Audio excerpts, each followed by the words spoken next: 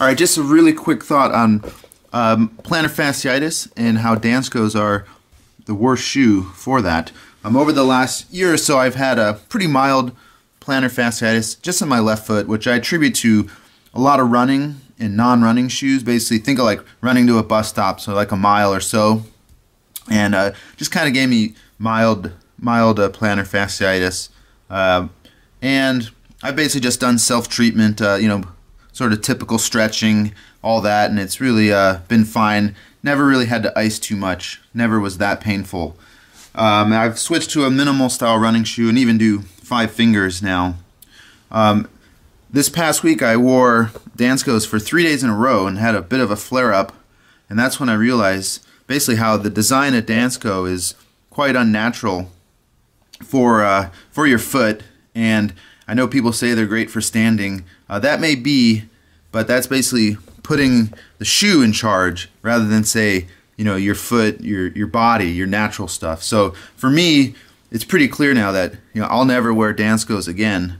You think of like how you're stretching, sort of self-stretching, pulling your toes back. I mean, they even sell the boots that people sleep on that hold your foot in this. You can feel it's stretching there, stretching the calf as well. Think about the Dansko, the shape of the Dansko. It's basically putting your foot in the exact opposite. High heel and basically lifting. I think of like lifting your heel up. You can feel, that's what's causing the problems.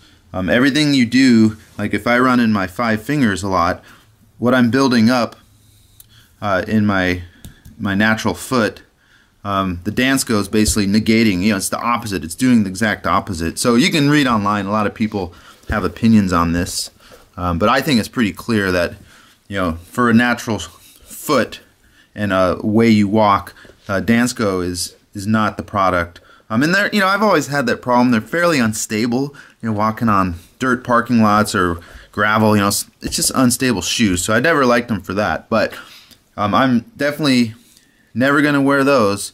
That's just not a good shoe. And I've not had much problem with my plantar fasciitis, until wearing these for 3 days in a row and sort of had that aha moment. So, you might consider too, if you have Danskos and have, some of the same foot issues, probably not the shoe for you. There's probably people that will argue against that, but I think if you look at some of the stuff online, it's pretty clear.